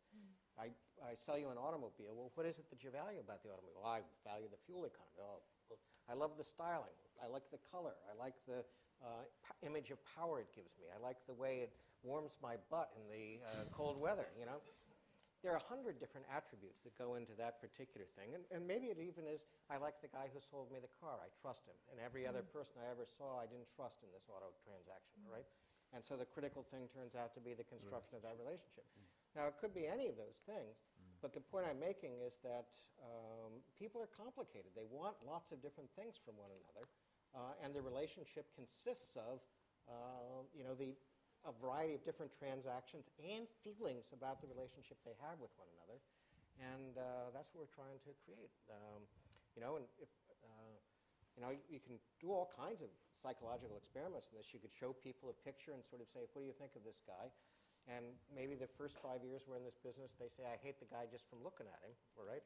And the next 5 years later, they say, "Oh, it looks like he might have something interesting to say." Well, that would be a huge cultural change if that occurred, right? I mean, and if it turned out that the arts could produce that change such that, one person could look at another and say, "I used to think you were a jerk, and now I don't," all right? Sheesh. I remember I spent a lot of my time trying to, working with police departments at one stage, talking about community policing, and we were trying to work there on the idea that a high-quality, value-producing police department would be one that had a strong relationship with the community, partly because that would allow them to solve more crimes, right? But also because that was their goal, was to create strong relationships in the community, right? And so I remember this videotape of this guy that we'd been working with for a long time. He was a patrol officer, really hard-nosed, Houston Police Department, typical cop. And can I use a little bit of profanity? Is that okay? No, better not. Yes. Yes? Okay. So it's the arts community. All right. So he was being interviewed, and somebody said, "So how do you like this community policing stuff?" And he said, "Well," he said, "when I was doing the old-fashioned policing, I thought everyone in the world was an asshole." Right? He said, "Now I've been doing this for a while, and I think only about a third of the people are assholes." And, I thought to myself, hooray! That was, because that meant that when that guy got out of the car, right, there was going to be a slightly different reaction to the person that he was there, and they were going to have a slightly different relationship to the rest of government. Now, interestingly enough, you could say, okay, that's the story. Now, could you actually construct a statistical measurement that tell you the degree to which that's happening? Sure, it's easy. It's not hard to construct that statistical system. I mean, I think this is an interesting question. Sport doesn't have to demonstrate its public value. Why is arts considered extra? I make a point about that without denying that sports had a better run. On television every night there's a sports report and there's not necessarily an arts report. But without wanting to sound defensive, one of the greatest things that's happened in my lifetime has just occurred in Australia.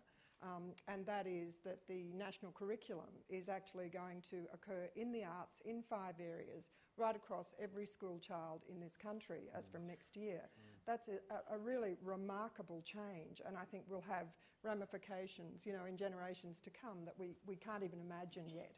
So while I agree, they don't have to demonstrate, although I don't really buy that. Sport, where there's contestable funding, it's shrinking and everybody has to get better at defining what they do. So e-bookish, that would be my answer. Going back to this other theme about QPAC as an organization versus in an industry, right? Wouldn't it be incredible if one of the things that we were noticing is in that very powerful strand that's running through the school system, there was a QPAC influence, right, in the form of we can provide a concrete experience to kids that will change the way they experience the production of art in their own schools. B, we can construct a curriculum. C, we can send we can connect them up with some local artist groups to do. I mean, this would be a point of leverage then for this curriculum thing that would be a whole, different return. Now, then, of course, it gets harder to measure whether QPAC actually produced the effect or whether it was QPAC plus the schools. But I look through that and I think, oh, come on. We got the needle moving in the right direction. Let's just keep doing it, until we have to stop, right? So. Look, for someone from the audience, you've got a Harvard professor here. Here's your chance to grill him. All right, well, I'll keep going. Sufficient intimidation. Yes. Nothing like the brand name to intimidate. Sorry, Judith. Yeah, there was Right. oh, here comes Simon. So, names if we don't already know. I'm Simon Gallagher. I'm a trustee of QPAC and on the board of QTC. My concern is that are we not approaching a new era, a new age, where it should be an age of enlightenment? I feel as though we are still a little cocooned within ourselves, and we all possess the tools to move forward with the discussion. But is the subject also not about creating greater inclusion for the people that are currently not members of the club, so to speak? Is that fair enough to... Yep, and I'd like to have a shot at answering that, and I think Julianne answers that really well when she says we're not organised. I don't know if you heard on the radio this morning, on Radio National, they were talking about the car industry and how the number of jobs that are going to be lost if Holden and Toyota actually move out of Adelaide. And the point was that there was an industry person actually quoting the kinds of ramifications that would happen. We're not good at that. We don't, we don't have those statistics at our fingertips. We don't have the narrative to tell about what our industry does and the breadth of our industry. So I agree with you. I think that, if we could charge the Australia Council, Arts Queensland, and I know they're doing some of this work, but how do we get control of this big data and how do we tell our story? I think that's exactly right. So accessibility is my point, I suppose, and is then the model of a festival a better way to work, where a lot of the public money then goes into public experience, as well as a lot of other niche areas that different people from the population can see. They can see a great piece of theatre, a great piece of ballet, but they can also go out and watch the crackers. We need both. And, that's what Arts for All Queensland strategy has been telling people, that communities are desperate not to have the expert, but to have their own experiences, to produce their own work. But we also need the flagships. We need places to aspire to. We need artists to aspire to. So it's not an and/or. It's an and. Who are the crackers? Oh, crackers are fireworks. Oh, I see. Okay. I thought it was a new rock group. What Simon's point also gets onto, not just around accessibility, but back on measures themselves, is another issue we haven't touched on in this discussion today, but there's then that whole value-laden issue about prioritising which measures matter.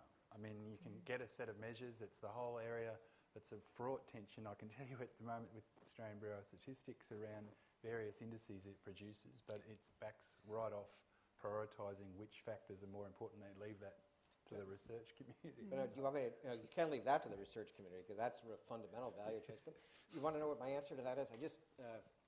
I think that notice that you only have to face a trade-off among the effort to pursue a particular set of values if you're at what the economists would call the production possibility frontier. That is, you've learned all of the possible methods of trying to produce all of the things at the same time, and now you're stuck with things that are on the production possibility frontier, and you have to choose whether you want high art or low art, right? But the only way that people are driven to the production possibility frontier is through competitive markets, right? And even competitive markets don't get most firms there, right? So I begin with the hypothesis that we're nowhere near the production possibility frontier, and therefore we don't have to have the conversation about which things we're going to prioritize more, because chances are if we concentrate on it, we can produce more of everything we like, and we should operate on that hypothesis until we have statistical evidence that says we're wrong about that, all right? Because I think everybody loves this drama about, oh my goodness, we have this agonizing choice about whether we're going to do this or we're going to do that. And my opening proposition would be, I don't think you face that choice. Let's try to move the needle on all those things as far as we can. And when we have incontrovertible evidence that we're facing a trade-off, then we can make the decision. But until we get there, and we won't get there for a while because we haven't done the measures to see whether we can actually produce this result, let's act as though we can get it all done. John Kotsis. Mark, you've offered us a wonderful provocation, particularly the people in the performing arts. The very nature of the performing arts is that it's ephemeral. So if you're not there, you're not there. Right. And it seems to me that the other notion of calling a public into existence is perhaps something we could couple together with that. And we have, as Simon suggested, the tools at our fingertips to actually call a public into existence. So I'm thinking on a practical notion, I'm talking about creating a season. Sure. And that what we have is the capacity to call a public into existence. Do you want to comment on that? Other than to say I agree. It's, no, I don't, yes. And, yeah. Can I ask a question that's coming from Twitter? Marcus James asks, does quantifying value restrict creative work that's outside the box? Geoff, do you want to answer that? Ooh, no, I reckon it's a Judith question. It ought not to, but there's still, again, one of those big dualisms that operate, not just in the measuring world, but between the qualitative and the quantitative. And I mean, he's often credited with it. I think it's not correct. It's not actually Einstein, but everyone says it's Einstein because it sounds more powerful, but not everything that can be counted counts, and not everything that counts can be counted, that statement. But there is still that divide, and the academy, broadly speaking, just entrenches that divide in most respects, being still very siloised with its disciplines and so forth. So arts has got a challenge in itself just to overcome that, I think, issue, to go above that, with the perception, rightly or wrongly again, that it comes from a largely qualitative, ephemeral, not able to be numerised. Look, I don't really have an answer to that, except to say that if you're setting up a project and applying for funding, it's really you who sets your own parameters. So really it shouldn't. That would be my answer to that. I don't know if that's a great answer. But I want to, if I may, I want to just change the topic for a moment. And it's, sorry Barbara, I'll just do this. If we look back at the history of art, and in the history of art in Australia particularly, and we think about, the Matthew Arnold idea of high and noble art that had a civilising effect, and that's where we sort of started. And we go to today, where, as I look at the Arts for All Queensland strategy, and this is true, I know because I live it, that the newest kind of buzz thing that's happening in the arts is cultural tourism. And we say, okay, right along that continuum, we have the purposes of art. I just wonder, whether there's any conversation about how artists and artistic directors and arts workers and arts organisations show leadership and partnership with the tourism sector. Because I sit on, I'm the chair of the granting body for the regional grants for tourism, and so I look at events and it's not happening. There's an opportunity that is wide open for better connection and better partnerships there. And I just wonder whether anybody in the audience has any knowledge of that or can talk about that, and whether that's my experience can be affirmed or argued with. Or I think Singapore's done it. They set up an entertainment precinct and put a casino right in the middle of it. And it's a very Asian culture, Asian values. It's very dramatic, architecturally beautiful, major on the actual landscape of the city, and it's raking in a lot of money, and the Queensland government's seen it. Sorry, Mark. That's right. Can I use this, both Judith's comment and the former question, to make a point, which is that when we're measuring the value of art, I think what we're interested in is looking at the effects of the art on the person who produced it, the person who sponsored it, and the person who consumes it, right? And so I think we can only decide whether a piece of art is valuable, right, when we see the effect that it has, right? And so this then acts as though that and this is common in the public sector, that instead of doing the evaluation on the effects, we do the evaluation on the process, right? And at that moment, it suppresses creativity everywhere, all the time. A bureaucracy that measures its performance by compliance with an existing set of policies and procedures is never going to be able to change, right? Because it's evaluated on doing the same thing over and over again. So I don't see any particular reason why the measurement of the effects of art would have any important impact on the character of the art that's being produced, right?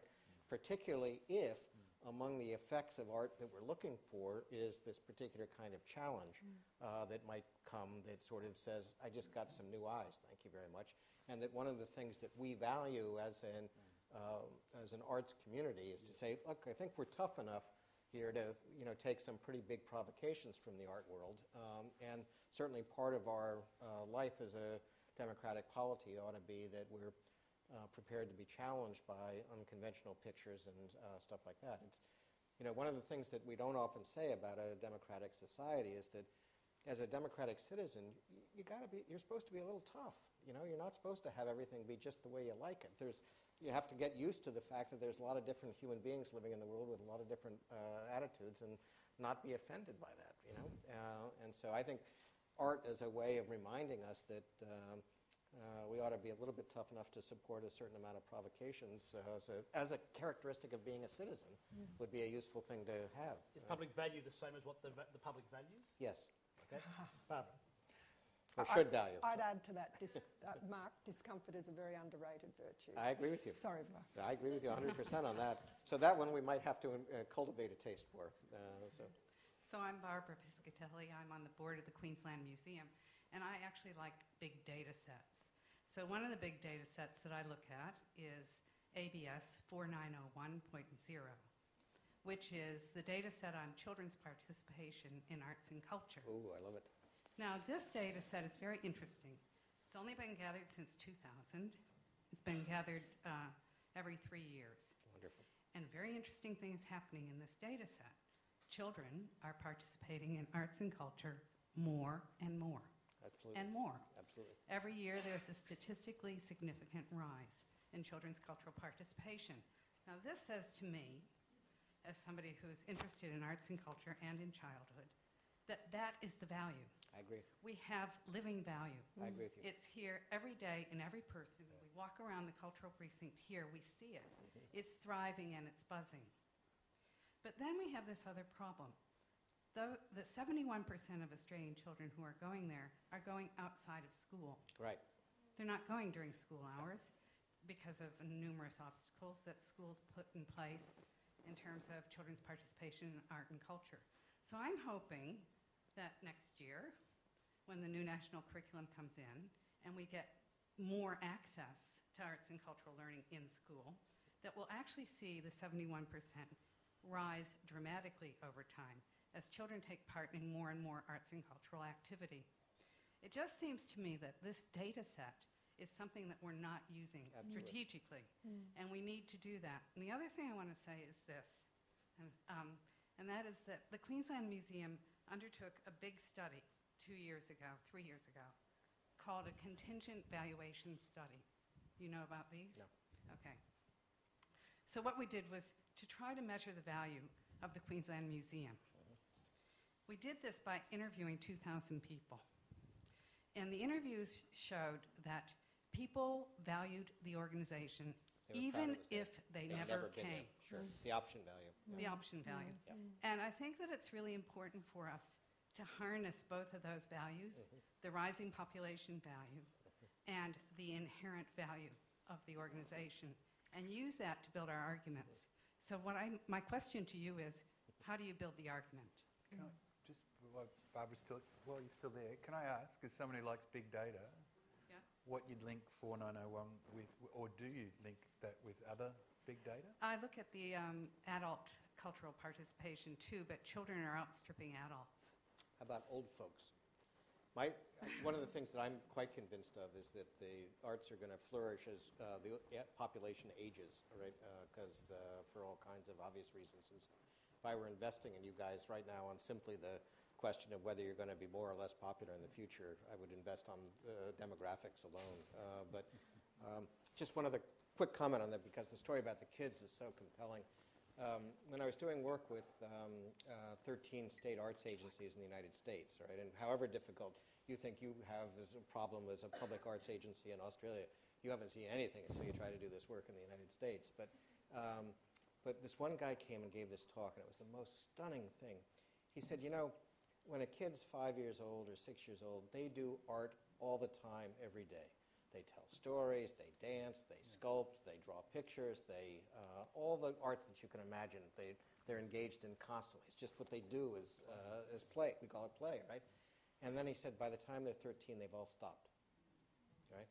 And you look at that and you think to yourself, man, he's right about that. I wonder what the hell happened. It's really interesting that that's true.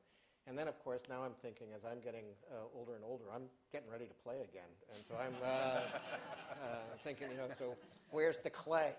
Where's the finger paints? Where's the, blah, blah, blah. But anyway. Did you want to pick up on any further? No. Okay. Right, Judith. No, I'm fine. I mean, here's another one. Here's another. Would we be more sorry to lose strong arts for the auto industry? Well, we're biased, aren't we, in this room? The ABC often tackles that because we see ourselves as a cultural organisation today, and every now and then when there's some fear that funding's going to be cut, because our ability to raise funds is fairly limited through ABC shops. So what the ABC does is runs a scare campaign and simply asks the question, would you notice it if it wasn't there? And the power of that question is apparently quite shocking in Canberra. And there's a joke in News Limited, who has a very unique view of the ABC. We know that inside News Limited there's an editorial policy: if things are quiet, run an article on the ABC and you'll wake the audience up. Now that's cultural power, but it's very hard to make that power work for us in any other one sort of blunt instrument. Can I come back Please. a little bit on this question, take this one again? There's a way in which we often want to frame issues in the public sector, which is it's a resource allocation decision. We've got a limited amount of public dollars. Are we going to spend it on supporting the auto industry? Are we going to support it on the arts? And then we try to answer that question by getting improved measurement systems that allow us to estimate the effect of the public programs, and then to find a common way of monetizing them so we can see what their rate of return is on each of these things, so that we can get an improved allocation of resources among those different activities and stuff. And I bought into that for maybe 20 years of my life. I thought that was the right way to go. And the more I've worked in the public sector, the more I've realized that the public sector is really bad at allocating resources among different activities. It's terrible at that. It doesn't know how to do it. It doesn't have any discipline in doing it. It's blah, blah, blah. But what the public sector organization could be really good at is improving its performance in any particular place that it's investing its money. Yeah. All right? So that there's one notion about how a government should try to increase public value, and it's getting the allocation right across different activities. All right? And that's an important thing. But by far the more important thing is to take every particular thing that we're doing and make it perform better. All right? And I think that if we went in that model, again, it's this thing about, oh my goodness, we love this drama about, well, which, are we really artists or industrialists at heart, and, and all that sort of stuff. I just look at it and I say to myself, well, we've probably got we got money allocated in a particular way. I wonder if I could get an improved performance out of every single piece of that sector, right, or of the money that I'm currently spending. And it seems to me like that's the problem that faces the board of QPAC and other people is, yeah, okay, you can have a big fight about whether you've got the right amount of money, but whatever you got, make it work. let's figure out a way to make it better, right? And get more of the value that we're interested in. And so keep our mind, and certainly I don't say that because I think that you'll be rewarded, that if you do a great job, I don't necessarily think it's true that you'll get more money, right? I just think that might as well not worry about whether you're going to get more money. Let it fall on your head one way or the other and concentrate on trying to produce as much with whatever comes your way. I've only got a couple of minutes left. A final question coming on Twitter from Anna McGee, who says there's a difference between program policy effectiveness and creating value. Can you explore this? Does someone want to address that briefly? I want to hear what Mark's got to say. So this is actually a big deal. The answer is there's a certain relationship between program and policy effectiveness and creating value, in the same way that there's a certain relationship between what you might describe as mission effectiveness of an organization and creating value, all right? But the important difference is this, it's kind of I don't know whether, it's kind of a technical question in some ways, but... So is it mission versus vision? No, I wouldn't go there, because the vision is one of the things that starts carrying you into this world of the story rather than the measure, and I don't want to let those things go. The program versus policy, in the first instance, is a challenge between an organization and its performance as a whole versus the performance of a unit of analysis called a policy or a program, right? And the relationship between a policy and a program on the one hand and an organization on the other is problematic. An organization can be viewed as a bunch of policies and programs, sort of like product lines in a business, right? Or a policy could be seen as taking up lots of different activities from different organizations and adding them up into some problem-solving effort. So the first question here is the unit of analysis a policy or a program, or as a unit of analysis an organization, right? And I think and we have to be able to move back and forth between those two units of analysis, but know what we're doing. That's the first point. Second, more important point, it seems to me, is that this question about program and policy effectiveness in the social science community has been appropriated by people who do program evaluation, right? And the great virtue of program evaluation is that it does ask government managers to say what it is that is valuable and what it is that they're doing. Now, what's interesting about that is that if you ask the program evaluators how they know the answer to that, right, before they go out and try to measure the size of the effect, right, they don't actually have a very good answer to that question, right? And what they typically go to then is, well, we'll go back in the legislative history and see what argumentation was made in the legislative history for the production of this report. And then we'll try to write down each of those things and then evaluate whether we got the results that the people said was the intention of it, right? Now, that's fine, right? But what's interesting about it is that when you go back to figure out what you mean by effectiveness or of a policy or program, you have to go back to a political statement as to value, right, that is contained in the legislative hearing that says there's this problem and we'd like to solve it and here's the best way to solve it and here's the money and the authority to go get the job done. And it's only after you get that political frame that you can go out and begin doing the program evaluation. So this idea that there's effectiveness as a neutral term without there being a political base behind it is false, right? Then then there's the possibility that, well, maybe we want to change our mind. Maybe we began with the purposes 1, 2, and 3, and then lo and behold, we discovered this effect over here that was either negative or positive, and now we want to change our mind. So now we have to reconstruct the accounting system to measure that new effect, not just the ones that we had in mind at the outset, right? And it's that dialogue that goes on, that is a dialogue around the effects and whether we're going to value them or not of a particular policy. The last issue, though, turns out to be the social scientists then, when they talk about program and policy effectiveness, want to load in this heavy burden of causal attribution, all right? They want to be sure that the effect that was produced, or seems to have been produced by the program, we moved the needle on objectives A, B, and C. We want to make sure that those effects came from this particular policy intervention we made and not something else, right? Because it's likely to get in a Tier 1 journal. Right. If they do so. It's an academic thing. And so they load this heavy burden of experimentation and program design onto the program. And that means that you can't do it very often, right? So that we don't actually run organizations in the government by doing serious program and policy evaluations, right? That covers only a tiny little bit of what we're doing, right? And I keep thinking, nobody asks business to do that, right? If you're running a business and you produce a profit, nobody says, "Are you sure that it was your marketing operation and your product engineers that produced that effect?" Say, "I don't know. I kind of like to think that was true, but I don't know." And I don't have to prove to anybody that that's the case. All I have to do is point to the increased sales, right? So the interesting question is why wouldn't that be the right place, again, to start in the government, is with essentially an accounting system that says, here's the needle I want to move.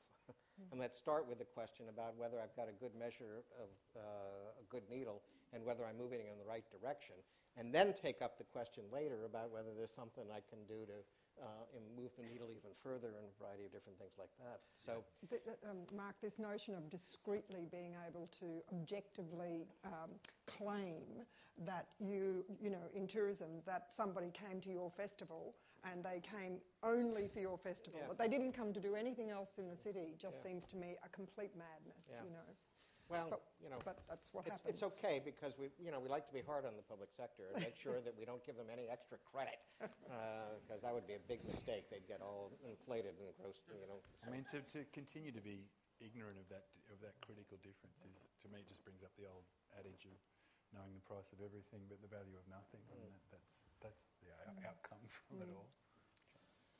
Ladies and gentlemen, would you please thank Mark Moore, Judith McLean and Geoff Woolcock.